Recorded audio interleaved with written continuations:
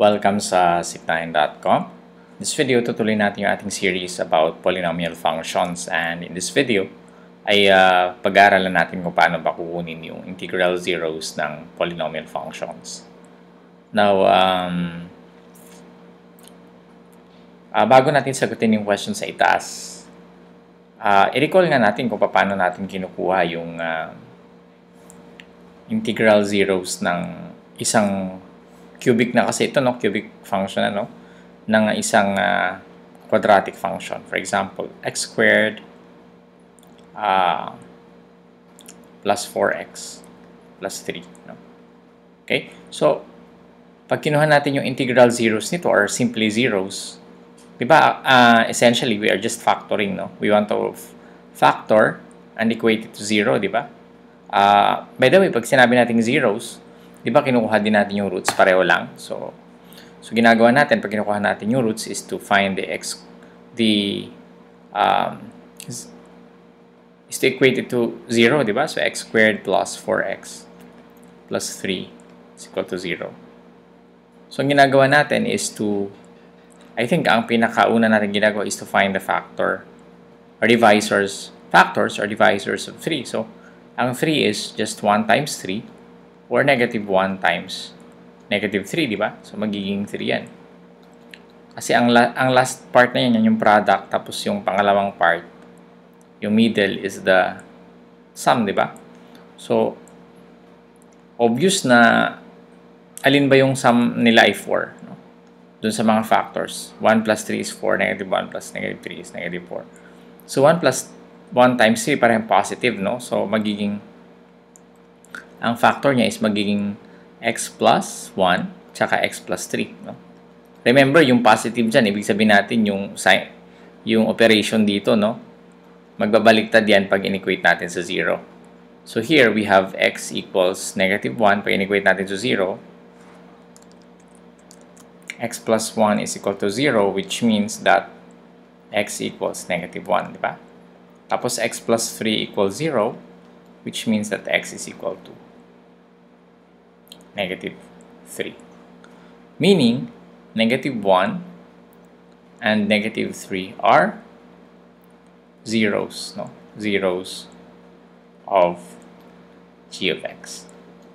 Bakit sa 0? Kasi, zeros ng g of x. Kasi pag sinubstitute natin yung negative 1 tsaka negative 3 dito sa g of x, mangyayari magiging 0 siya. No? Kaya tinawag siya na zeros of the function.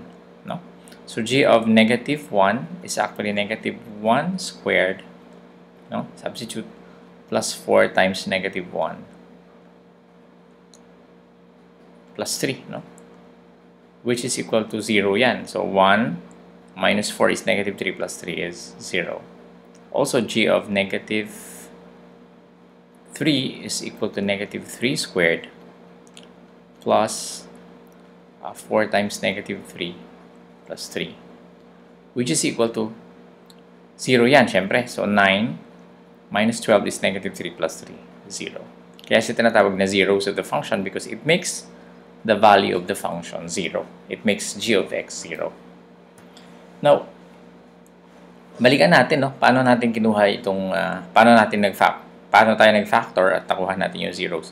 We actually looked for the factors. The first step is to actually look for the factors of 3, no? Or the divisors of 3, no? So yan yung ating ang tawag natin dyan is to kaya natin ginagawa yan because of tinatawag natin na the integral zero theorem, no? So ano ba yung integral zero theorem?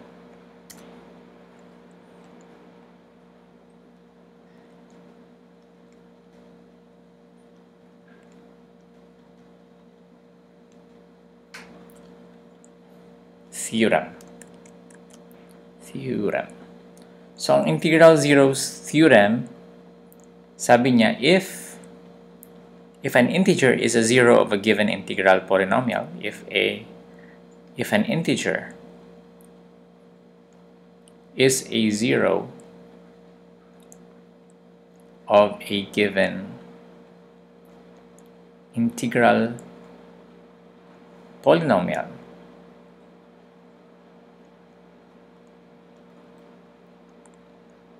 then it is a divisor of the constant term of the polynomial. Then it is a divisor of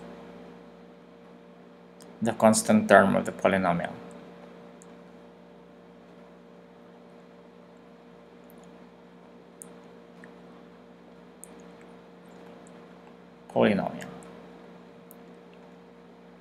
No?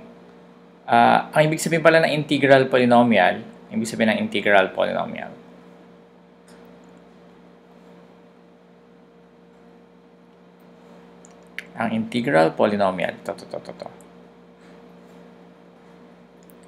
integral polynomial. Ibig sabihin nito ay yung polynomials whose coefficients are integers. Polynomials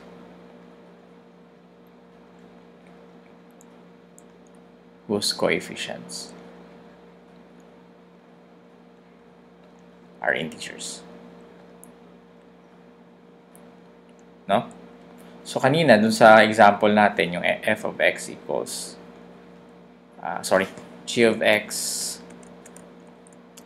of x is equal to ano yun?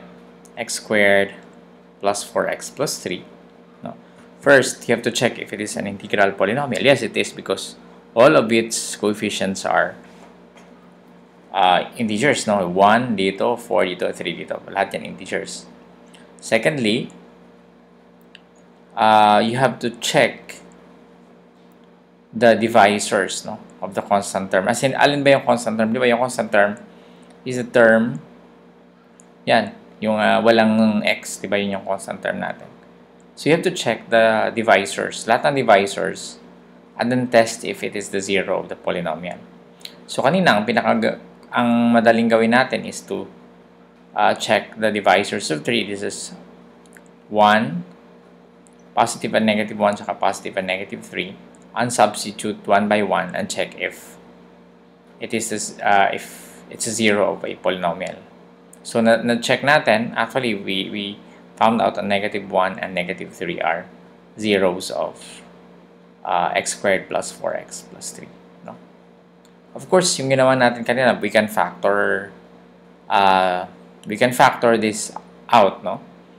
But yung may mga polynomials tayo kagaya nito, mahirap na siya i-factor, matatagalan ka. So all you have to do is to use the integral zero theorem to check if the divisors are actually factors of this polynomial. And again, hindi lahat ng integral polynomial ay integers na yung factors niya. Di ba? Ibig sabihin, hindi siya, may mga polynomials na hindi talaga factorable. Di ba? Kaya gumagamit tayo ng quadratic formula. No? For example, h of x. No?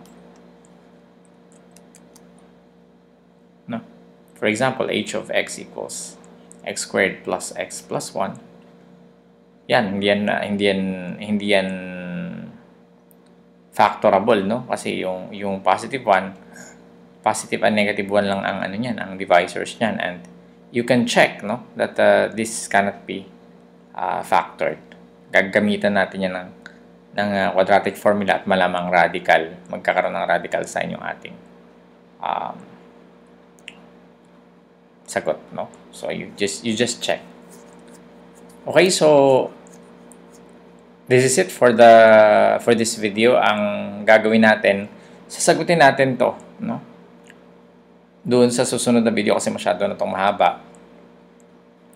We will answer this in the next video na yung ating we will apply the integral zero theorem, no? So maraming salamat. See you in the next tutorial.